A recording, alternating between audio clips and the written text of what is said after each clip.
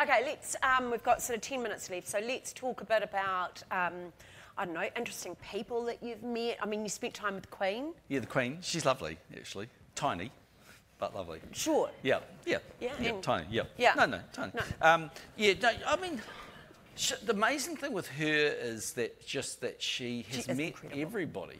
I mean, I don't know whether it was 14 US presidents, and she has amazing stories about people. And incredibly authentic, actually believes that it's not just the briefing note or whatever.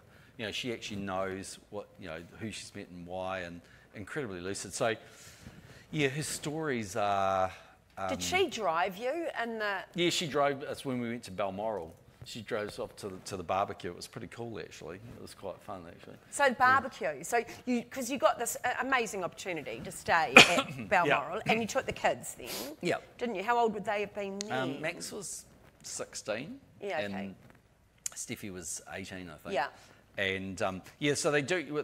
When you go for the typical pattern is you go for 2 nights, and you either have a barbecue, and a black tie event. And some nights, the first night might be black tie, and the second night might be barbecue, and the other way around, And they just decide on the day, which is fine for me. I can put a black tie suit on in about 2 minutes.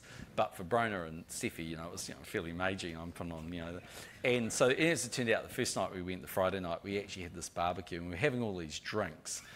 And I said to the Queen, I said, "Oh, is the barbecue here?" And she said, "Oh, no. And she said, "Oh, we probably should get going, and I'll take you there." And I said, "Oh, right." And I said, "Is it close by? Can we walk?" And she said, No, we have to drive up there." And I went, "Oh, okay."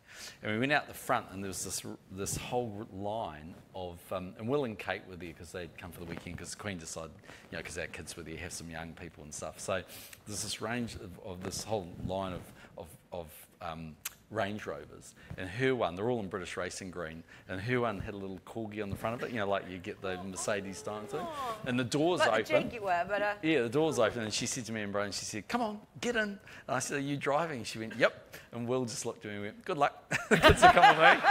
Anyway, she's a great driver, actually. She was fantastic. We were like 7 miles up and down. She was amazing, because at the very end of the last day, they do this thing, and last day you go to church. They've got this little church you probably would have seen on TV that they go for New Year's. They go all the time when they're there.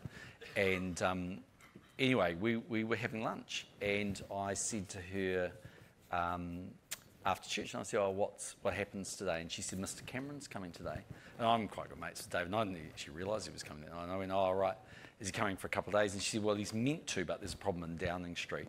And there was a lot of problems in Downing Street, as it turned out. But anyway, she said, "So he's only going to stay Sunday night. He's not staying Monday night." And I said to her, but then you'd kind of been there 2 days, and I'd met her lots of times before anyway. And she's really lovely. So I said to her, "Look, I know this is sort of like a stupid, Antipodean question, but out of interest, like what happens on Monday night? Is anyone else here?" And she said, "No, it's just me and the Duke, and obviously the staff and stuff, but no." And I said, "No, it sounds crazy, but what will you do? Like put your jammies on and watch TV, or like what happens on Monday night?" And she said, "No, at 5:30 they'll draw me a bath, and I'll put a long dress on, and Duke will put black tie on, and we'll go to dinner." And I said, "So it's just the 2 of you?" She said, "Yes." And I said, "There's no guests?" And she said, "No." I said, "Just you and the staff?" She went, "Yes." I said, "Why on earth would you do that?" And she just looked at me, she said, "Well, Prime Minister, I'm the last bastion of standards in the United Kingdom. I intend to maintain them." So, I went, "Okay, fair enough. I'll put my jammies on and watch TV." But no, it's amazing, yeah. So she is really amazing. But I met lots of other things. The funniest story, actually, I haven't told many people this story, but it's really crazy about. But I went to COP19, which is what you do for climate change, and it was in Copenhagen, and the whole thing was a disaster. The whole thing, nothing worked. Obama gave the speech, they almost booed him. He was new. In fact, I've just read his book, and he was talking about it in his book. The whole thing was a bloody disaster. Anyway, my guys said, we weren't going to go, and then Greenpeace had a sausage sizzle to raise money to send me, which they never gave me the money for. But anyway, we went. So anyway, it was all good. So we go off to this thing. Anyway, in the end we went, and it was all fine. So the whole thing was just, I tell you, a chaotic disaster. But at the end of about 1 o'clock, they broke and they said, "Okay, go to lunch." You know how you have those things, the leaders go off for lunch, And I said to my guys, "Oh God, do I really have to go to this lunch? Really, I can't be bothered. Honestly, this thing is just a train wreck." And they said, "Yep, you've got to go. You must go." And I went, okay. So I go along, I walk in this room, and by now it's about 1:15, and I'm the only person in there. I mean, there were a couple of other people in the corner, like, of no great note. And I went, okay, and they took me over the seat, and they made me sit down in the seat. So I'm there thinking, this is crazy. I was right the first time, there's no one here. And then in the corner of my eye, I looked up, and Robert Mugabe walked in, and he sat next to me. And I thought, shit, I'm not doing this, you know. And there were these guys with cameras, and I thought, this is going to go really well. It's one of my first overseas trips. I'm at this thing that's falling apart, and the only picture is me and Mugabe. And I just said... Greenpeace are not going to like that. No, so I just said, please don't take this the wrong way, but I'm running with my instincts. I'm out of here. See ya. Did I just got up and left. Yeah, oh, no, God, I wasn't going to sit around there. Anyway. That wasn't good. Instincts are good things, though. Instincts are a good thing, yeah.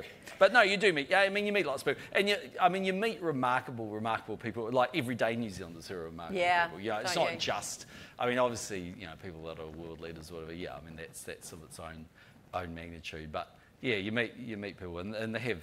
You know, they have great stories to tell, and they do incredible things. And I think that's the thing with the honours list. You know, the honours list that they do twice a year. And they do pretty well, I reckon. I reckon governments are pretty good. They don't say, oh, this person votes one way or the other. You know, they're pretty good at actually picking people. You get about 500 recommendations, about 180 people get through. It's a funny system, but it sort of works its way out. But actually, it's interesting. It's not the person necessarily, no disrespect to me and them, that get the knighted or whatever. It's often the little nun or the little person that's, you know, done 98 years in the community at Girls Brigade or whatever. That's, you know, that they've got the great stories to tell. Really, I think they're quite cool. And they get a little MNZ in or something, or, you know, QSM. It's quite sweet.